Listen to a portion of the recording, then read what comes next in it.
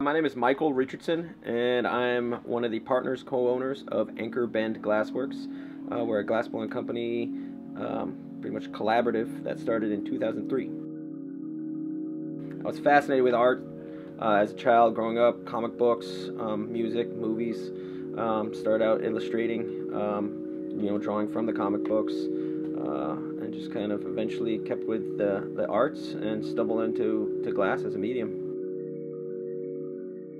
It's the most intriguing medium I've had the pleasure to play around with yet.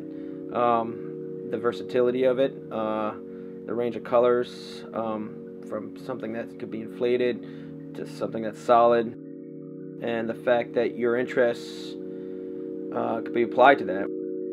It's such a versatile medium. You could combine metals, wood, pretty much different mediums to it and with it to get different effects. It is a fleeting medium. Most likely your best work will end up on the floor, and you have to force yourself to learn from that and do it again, and keep pushing yourself. So that can be frustrating, but it could also be inspiring. It's one of the reasons why we keep doing what we do.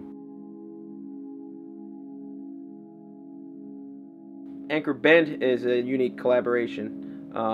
So it's different in that you have 3 glass artists helping to design and create. I like to kind of take traditional techniques or ideas and try to expand upon that and push from it. So if you're talking about form, taking a traditional form and trying to do a new twist on it. We try to design work that is not only engaging, to the viewer, to the person, but that's innovative and isn't redundant. We designed this company to have the freedom to make work that we stand behind, that we're proud of. So in that aspect, quality and innovation, I think, is at the root of all of our work.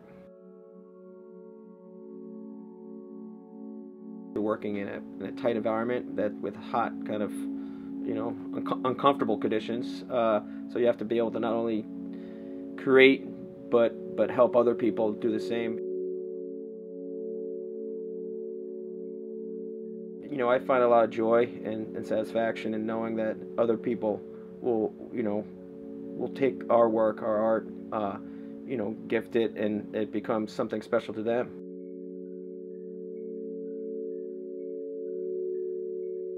It's great to come to a place where we get to create every day.